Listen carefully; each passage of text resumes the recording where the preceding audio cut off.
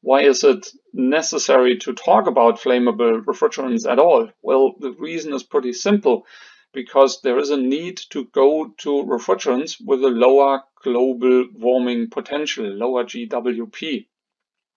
Many of these refrigerants with a lower global warming potential are flammable, and due to that we have to face flammability and have to look into that. ASACOM has released a guideline which gives really good information about all that. The red link that you see here leads you to the ASACOM guideline, which you can download free of charge. Coming back to the question, are these flammable refrigerants really dangerous? Well, there is a real risk of having a flammable atmosphere when you work with these refrigerants. So the risk is real and must be respected. To make sure that you can work safe, it is necessary to follow service guidelines. It is necessary to avoid ignition sources, and it is necessary to secure a good ventilation wherever you work. To be aware of what you do, please learn about these new refrigerants, their names, their properties, and so on, and be aware of regulations and standards relevant for these flammable refrigerants and their systems. Coming back to avoiding ignition sources. When you do service, when you work with flammable refrigerants, there are some things which really need to be avoided. Hopefully it's pretty clear to everybody that an open flame, whenever you can have an explosive atmosphere, is not acceptable. So open flames is a no-go. The same accounts for smoking. No smoking whilst you do a service. Then welding, cutting. That generates a lot of sparks. These are ignition sources, so that needs to be avoided. Hot surfaces. You always can have a surface that gets hot. It's necessary to make sure that the maximum temperature of your hot surface is at least 100 K below the so-called auto ignition temperature. You will hear a few words about that in a minute. Then static charges. It is necessary to avoid these static charges.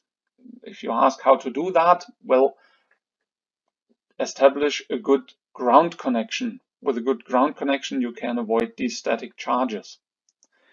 Mechanical sparks need to be avoided, and that can be done by using the right tools which do not create mechanical sparks.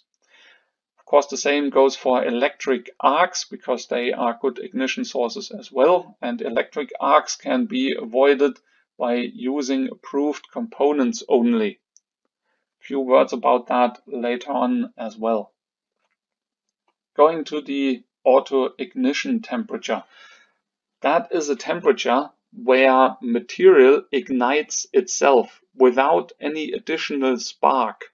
So if it's getting warm enough, it just ignites itself.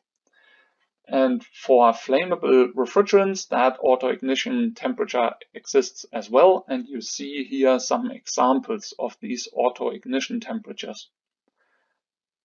You need to make sure that your maximum surface temperature of anything you work with is at least 100 K below these temperatures mentioned here. To get a bit of a feeling whether that temperature is high or not, now on the right hand side you see 3 temperatures for materials we are pretty used to: diesel, petrol and paper. They are a good deal lower than the auto ignition temperatures of flammable refrigerants, so we should be able to fulfill that requirement. Talking about components approved for flammable refrigerants, please always use components that are approved for the refrigerant you want to use. If we look at smaller compressors, you quite often find that the relays are directly mounted on the compressor. Of course, relays could generate sparks, so they are nice ignition sources.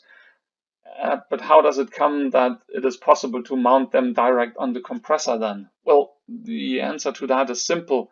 These relays, they need to comply to a certain guideline, and they need to be manufactured according to that guideline. And only the relays which are approved for the compressors with the flammable refrigerants are manufactured according to that guideline. So if you look at these relays, they look quite similar to a standard relay, a relay for a non-flammable refrigerant. How you tell them apart is the code number. So please use the specific code number approved for that compressor that you are using.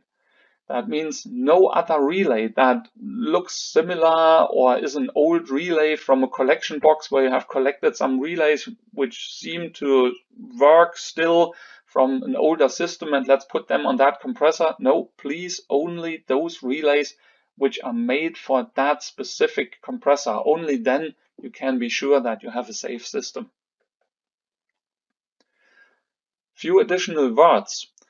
Flammable refrigerants, please use them in new systems only which are designed for these flammable refrigerants. That means do not retrofit systems from A1 refrigerants to flammables. The reason is that these systems are not designed for the use of flammable refrigerants. Neither the layout is necessarily made for it, nor the components, so only for new systems. Then somebody might say, yeah, but I can smell flammable refrigerants, can't I? I mean, propane, you can use that for barbecue and you can smell that, so it is possible to smell it. Well, wait a minute, because that propane that you can smell, that is only when it is used as a barbecue gas, a cooking gas, or a heating gas. The smell is a chemical that is added to the gas to make it smell. The gas itself does not smell. It's the added chemical you smell. For refrigerant grade, there is no added chemical because you want to have the gas as pure as possible. So no chemicals are added. That means the refrigerant grade propane, for example, does not smell. You need to have a gas sensor to have an identification whether you have propane in the atmosphere or not. You cannot smell refrigerant grade propane. Thanks for listening.